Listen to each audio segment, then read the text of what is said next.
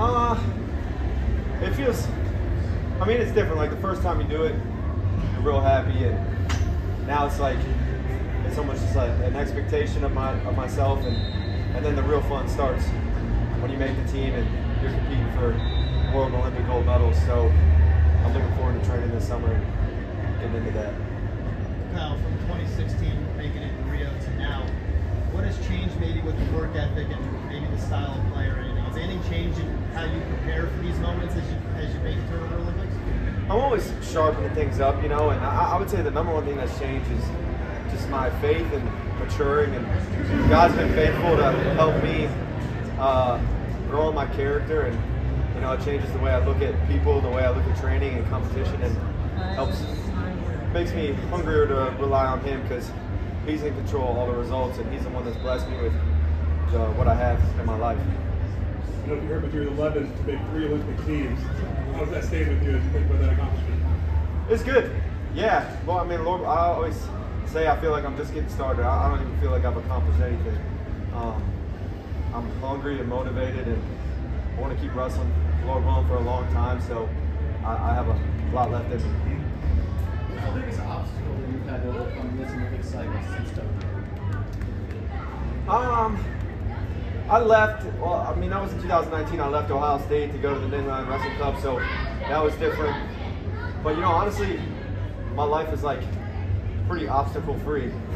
You know, like I lost at the World Championships last year, and I would say maybe people being more strategical when they wrestle me. Like, Isaac's a good example. You know, he just wanted me to shoot so he could chest lock me and stuff like that. So that's what everybody in the world does. So I just have to get better at wrestling that style. Being more, I'm usually just like a bull in a china shop. Like, I just go in and I do whatever I want to do, but now I have to be have a little more strategy. Kyle, what's the biggest? To the NLWC to wrestle, and what impact has that had? It's had a great impact. It was a kind of a crazy story. My wife was applying to medical school all over the place, and then I was going to go wherever she got into school, and then she told me she wanted me to go to the best training situation. So it was pretty easy to see that the Nittany Wrestling Club was the strongest place I could go, and then so we just moved, you know, and it worked out great. She ended up getting into med school too, so it was a blessing. Is Tadjudinov rematch something you want? How do you see that match going if you get in here? I'm looking forward to it. I know, you know, it's a tough style for me. I'd rather wrestle someone that wants to wrestle hard and fight, and that's what I like to wrestle against. But he's tall and he's waiting for me to shoot, so I'm going to train and get ready for it, and I'll be ready to go. How much do you expect to grow from now to Paris? I think I'll keep getting a lot better. I mean, I keep getting smarter and knowing when to score and getting up through guys when I'm finishing, and so there's a lot for me to learn still. What continues to motivate you? My faith is the most motivating thing in my life. I want to do what God wants me to do, and if He told me to stop wrestling tomorrow, I'd stop. So it's His will, and I'm going to do what He tells me to do. And right now, it's on my heart to be a wrestler.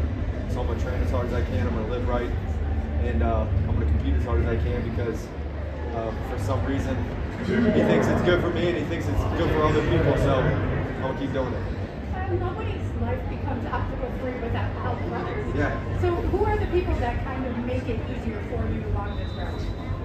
Well, the NLWC coaching staff, Varner, Kale, Cody, Jimmy, Casey, I mean, Mark, there's a lot of guys in there that help us just make life easy in training and all that, and we've got great training partners. But my wife, she's my best friend, and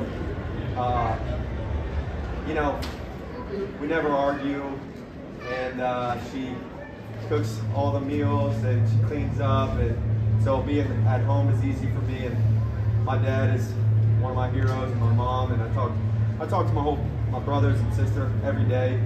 So just got a close relationship with my family, and they help me a lot.